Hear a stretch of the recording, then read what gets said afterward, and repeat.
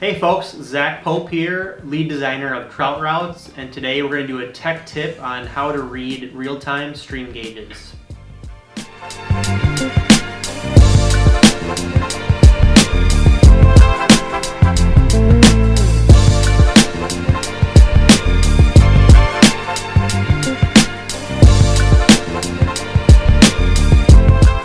A stream gauge is an instrument that is typically managed by the USGS or sometimes a smaller local government or private entity. And really it's an instrument that measures the flow of a river, or in some cases the temperature and also the height of a river. And as an angler, it's a really important tool to plan your trip to kind of see what the conditions of the stream are before you go. So two common use cases are right after it rains. Sometimes the rivers will completely blow up and get to a point where you can't fish them anymore. Or for some people, they really like to fish right after or right during the flows start to increase with big streamers. Further out west, some of the use cases involve really trying to navigate away from the big snowmelt events. So a lot of times out west, you can't really fish until sometimes June, sometimes July. And having a real-time stream gauge to kind of see what the conditions of a stream are before you go is a really important tool. So at Trout Routes, we have all of the USGS stream gauges that are in our maps. You can kind of pan the map and look for a nearby stream gauge in the area that you're looking for. They're not going to be in every stream, but one of the tips is to look for a stream gauge in the watershed nearby the stream that you're going to go. And typically it's a pretty good indicator.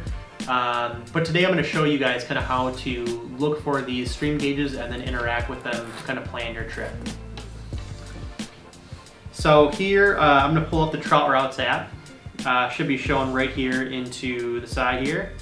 And the first trick is that the stream gauges only appear in the guide mode.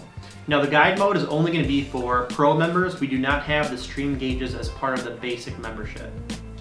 So once you're in the guide mode, you can kind of zoom in here, and this is Pennsylvania. And as you zoom in, you can see these little blue dots. It's kind of a blue dot with a white inner circle with an icon.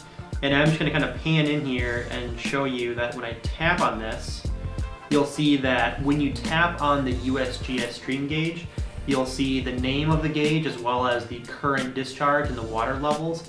And what we try and do is color code them really quickly so you can kind of see really quickly, generally speaking, what the levels are like relative to the averages of that month. And so right away you can kind of see for this particular gauge, it's actually a little bit high. So if you wanted to look more into this particular gauge and see the monthly and the weekly and the hourly charts, you can do that by clicking the View Chart button. So when I do that, you can see the chart here. Right here it's showing the flow. You can take your finger and drag it and see that the conditions are reported pretty recently as of about a half an hour ago. So it's very real time. You can see month view, you can see week view, and you can see day view. You can also flip over to the height gauge. So most gauges will have both the discharge level and CFS and also the height. In some cases they'll have temperature, but as of May 2022, we do not support the temperature readings of the gauges. Moving on to some of the things that we're going to be doing to enhance these charts for Trout Routes Pro users is we would really like to have the option of displaying the common PDF output that you see for when you go to the USGS website. You can see the classic kind of white with a blue line display chart. They're not interactive, but they are a common way to view the charts, so we will start supporting those.